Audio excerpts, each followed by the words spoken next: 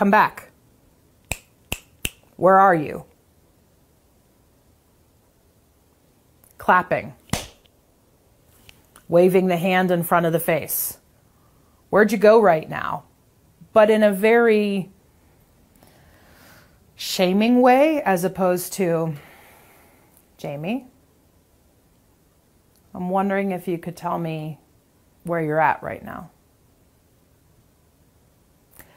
Probably the most extreme example of an extreme measure that I had shared by a Dissociation Made Simple contributor was a therapist who used a foghorn on her when he noticed her begin to dissociate in a group setting, and he encouraged her to use this foghorn technique on herself.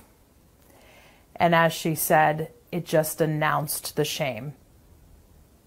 Versus, okay, you may dissociate at a light level, at a heavy level when we start to go into some more serious content.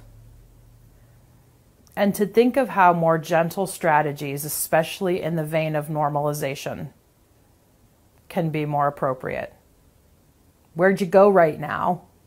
Versus saying their name or the name of the part that may be out. Jamie, 9,